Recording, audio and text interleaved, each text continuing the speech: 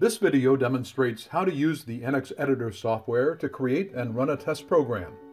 We will use the tutorial wire harness and fixture that are provided as part of the Getting Started kit. If you recently purchased your first NX tester, you should have received the Getting Started kit in the same shipment as the tester. This is the tutorial wire harness and fixture.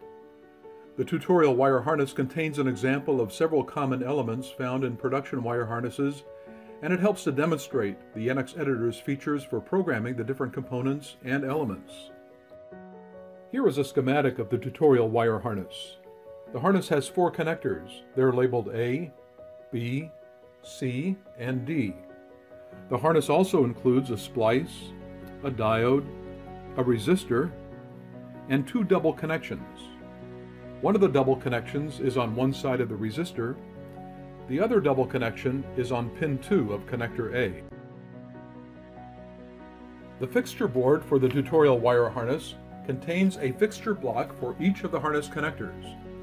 It is also equipped with detection switches on fixture block C and fixture block D. Each of these detection switches is normally open. It will close when its associated harness connector is firmly seated on the fixture block. A complete description of the tutorial harness and how to program it using the NX Editor is provided in the Getting Started guide. This guide is part of the Getting Started kit. After launching the NX Editor, this is what you see. The NX Editor provides several different views. Upon startup, you see the fixture blocks view. To go from one view to another, simply use the arrows on either side of the view indicator.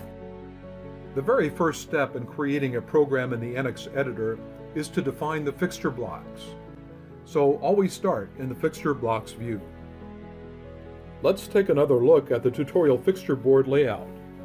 There are 4 fixture blocks with the following characteristics. Fixture block A has 3 pins. Fixture block B has 4 pins. Fixture block C has 4 pins and 1 detection switch. Fixture block D has 3 pins and 1 detection switch. To enter the information for these fixture blocks, make sure you're in the fixture blocks view, and to add the first fixture block, press the green Add button.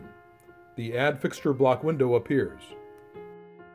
In the name field, enter A, and enter 3 for the number of pins. That's all the information you need to enter for fixture block A. Press OK. The fixture blocks view now shows fixture block A with 3 pins, labeled 1, 2, and 3. Press the green Add button again to enter the information for fixture block B. In the name field, enter B, and enter 4 for the number of pins. Then press OK. Notice that the fixture blocks table now shows the information for fixture blocks A and B. Press Add again to enter the information for fixture block C. Enter C in the name field and enter 3 for the number of pins.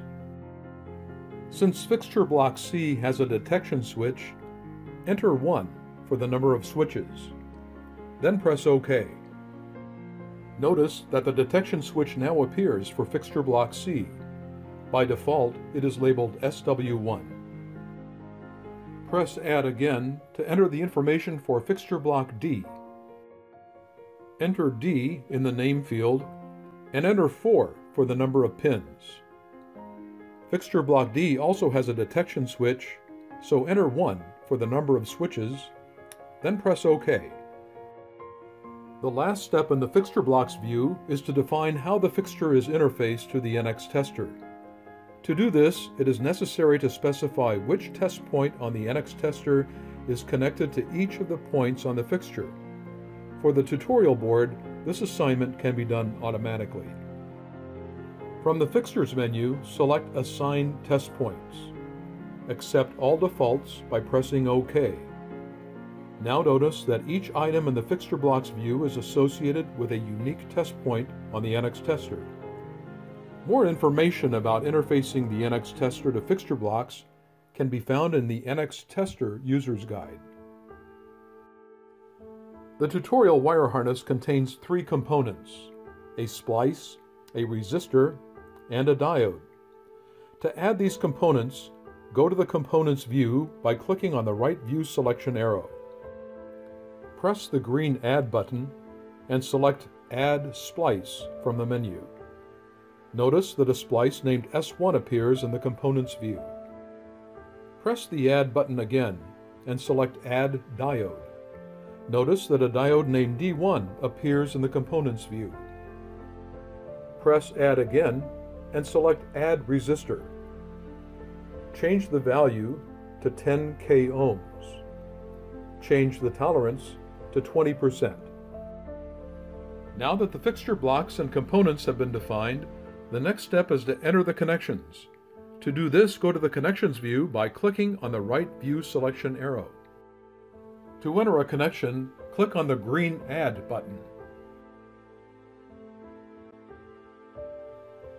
Enter the data for wire 1. From connector A, pin 1, to connector C, pin 1. The wire name is W1, and the color is black. The wire name and the wire color are optional. They don't have to be entered, but if you do enter them, they'll appear on the NX Tester's display. Wire 2 goes from connector A, pin 2, to connector C, pin 2. The name is W2. The color is blue. Wire 3 goes from connector A, pin 2, to connector C, pin 3. The name is W3. The color is blue. Wire 4 goes from connector A, pin 3, to splice S1. The name is W4. The color is red.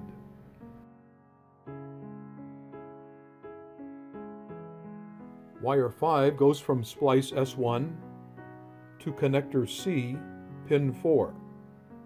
The name is W5. It is red. Wire 6 goes from splice S1 to connector D, pin 1.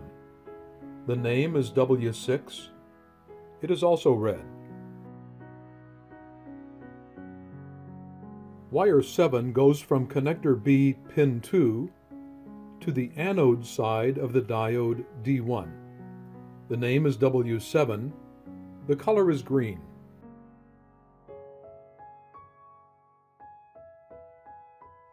Wire 8 goes from the cathode side of diode D1 to connector D, pin 2.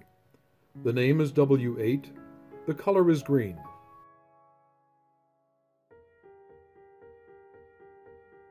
Wire 9 goes from connector B, pin 3, to the A side of resistor R1. The name is W9. The color is orange.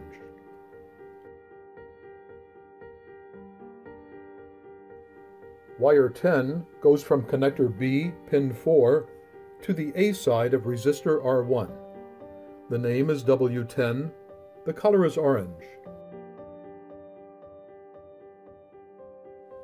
Wire 11 goes from the B side of resistor R1 to connector D, pin 3. The color is orange.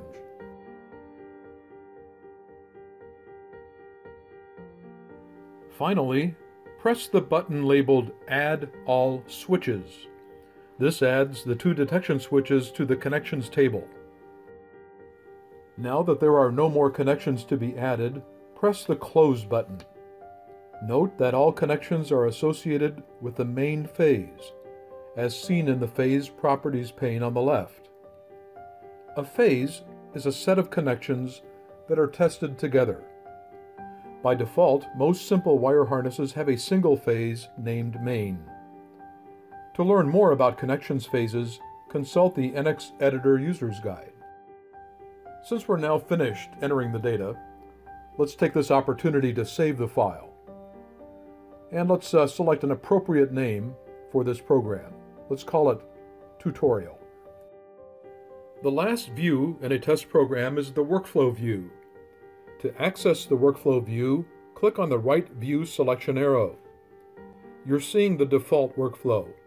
It is automatically populated by the NX editor, and it is suitable as a basic workflow for most simple wire harnesses. The default workflow does the following. It tests the harness and displays any errors. This is done in the Test Display workflow cell.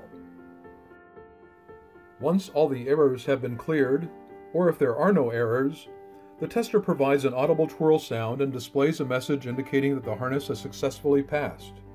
This is done in the UI workflow cell. Next, the tester checks to make sure the harness has been removed from the fixture. This is done in the Remove workflow cell. Finally, the test jumps back to start to repeat the process for the next harness to be tested. The test program is now ready to be downloaded to the NX tester. Connect one end of the USB cable to a master USB port on the PC, and connect the other end to the USB port on the NX tester. In the NX editor, go to the Tools menu and select Editor Options. In the NX Editor Options window, select the computer serial port that is connected to the tester. Then press OK. The program is now ready to be downloaded from the PC to the NX tester. This can be done from the File menu by selecting Transfer to Tester.